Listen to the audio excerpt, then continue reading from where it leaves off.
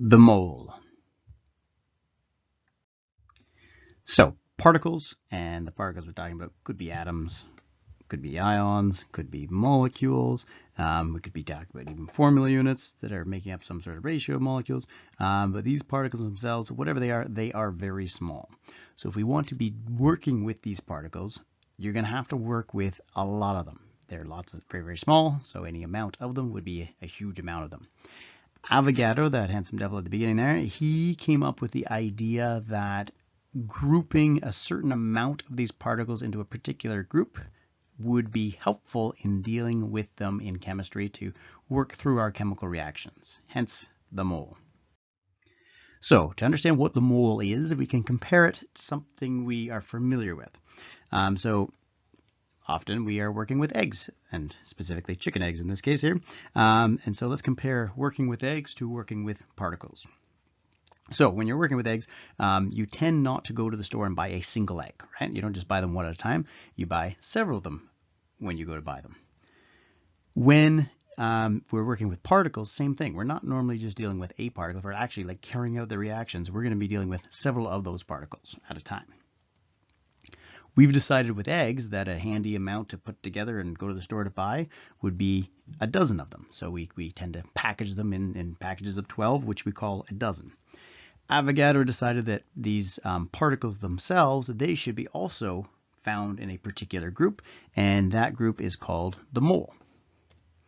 So a dozen is a manageable amount of eggs based on the size of the eggs and how many you tend to use in any one go. So a dozen's like a nice number to deal with for a manageable amount of eggs.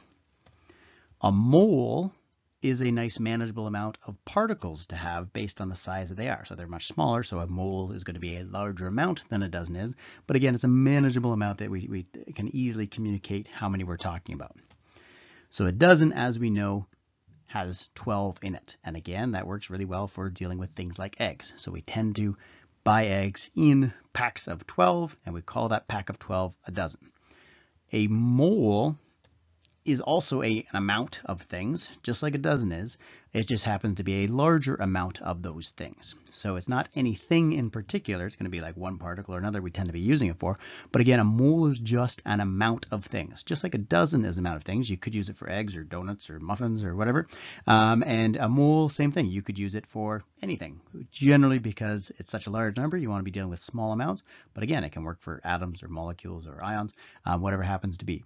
So a dozen is 12. A mole is 6.022 times 10 to the 23. A mole is 6.022 times 10 to the 23. I would recommend remembering it to 4 significant digits. That gives you normally enough significant digits to match the precision of molar masses given on the periodic table. So 4 is a good number to have, better than 3. And 22, 23, that should be easy to remember as well. So 6.022 times 10 to the 23 is the amount of things that are in a mole. A dozen is 12. A mole is 6.022 times 10 to the 23. So a pair of atoms, if you happen to have a pair of atoms, that would be 2 atoms. A dozen atoms, if you happen to have a dozen atoms, that would be 12 atoms. A mole of atoms, if you happen to have a mole of atoms, would be 6.022 times 10 to the 23 atoms. And we do know it to some more precision, but again, I recommend it to 4 digits of precision. That should be more than enough almost always. This can be expressed as 0.6022 septillion or 602.2 sextillion. So a dozen cookies is 12 cookies.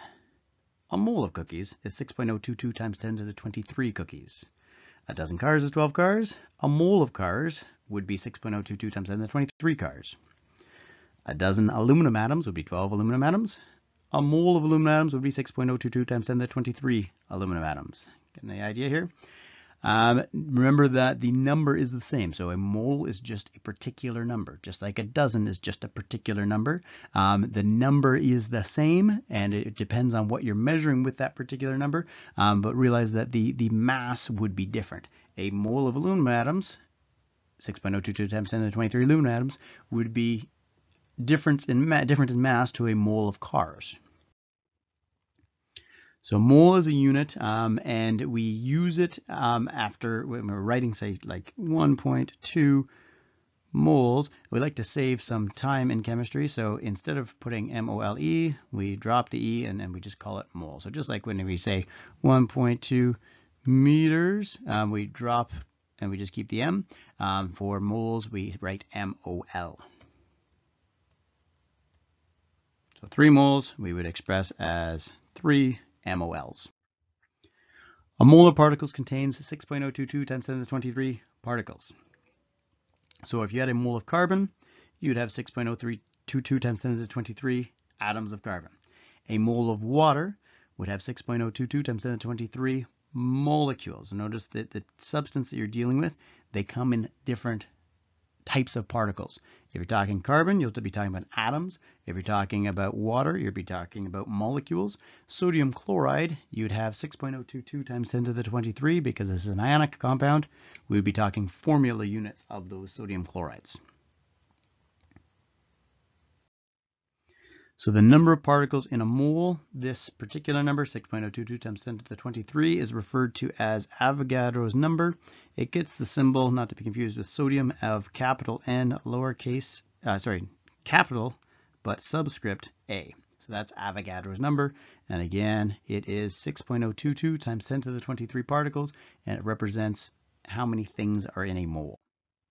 So we can use this as a conversion factor by multiplying the thing that we have by this ratio of particles to moles. Now, if we had something in moles and we wanted to convert it to particles, we would put moles on the bottom so we can cancel them out. If we had something in particles, remember you probably wouldn't be saying it's in particles, you'd be talking about what it is in particular. For example, water molecules would be a type of particle, or sodium chloride formula units would be a type of particle. So you'd probably not use the word particles, but you would be talking about a particular type of particles. But if you had them, you would put particles on the bottom, and again, using Avogadro's number as a conversion factor. So let's try this out with actually doing the math here. So we have 0.5 moles of aluminum. So I'm going to start that as my given. I have 0.5, and it's actually precise enough to say 0.500 moles. And I'm going to put the units as a subscript, the label as a subscript to the unit. So I'm writing moles as my unit, and I'm putting AL as what it is. Because if we have more than one thing, we want to be able to tell them apart. So I'm going to multiply that by the conversion factor that will get rid of moles. So I'm going to put that on the bottom, moles of aluminum. And I'm going to go to atoms because this is aluminum. So it's not coming in a molecule. It's not an ion. It's not a formula unit. It is a metal. So they are neutral atoms. So I have this ratio of moles on the bottom, atoms on top. And I know the numerical relationship because someone just said it 20 times. So 1 mole has 6.022 times 10 to the 23 atoms in it. And so when I go to do this math here, I'm going to get an answer. Moles of aluminum, where's red here? Moles of aluminum are going to cancel out, and the units of atoms are going to follow through to atoms of aluminum. So all of that should be done without picking up your calculator. At this point, you should now pick up your calculator and say, okay, what is 0.500 times 6.022 times 10 to the 23? And again, that's half of that number, right? So I could say this is going to be 3.011 times 10 to the 23. And I want to look at my precision here. I have 3 sig digs right here, 1 and the 2 trailing zeros. So that's in 3 significant digits. So I'm going to make sure I answer in 3 significant digits. So I should just say 3.01 times 10 to the 23 atoms of aluminum. Next one here, I'm given 1.8 times 10 to the 24, and this is atoms of sulfur. So atoms, and I'm putting sulfur. I should say atom. Let's make that look more like a subscript. Atoms of sulfur. And I'm going to convert to moles. So I'm going to use a conversion factor, puts atoms on the bottom of the conversion factor, I'm still doing sulfur here, and moles on the top for sulfur. And then atoms are going to cancel out, and I'm going to get moles of sulfur as my answer. I know that 1 mole has 6.022 times 10 to the 23 atoms in it. atoms are going to cancel out. So again, all of that should be done before you end up picking up your calculator. Then you're going to pick up your calculator and say, okay, 1.8, and make sure you use the exponent or EEE button. You're not putting in multiplied by 10. 1.8 EE or EXP or whatever the button is on your calculator.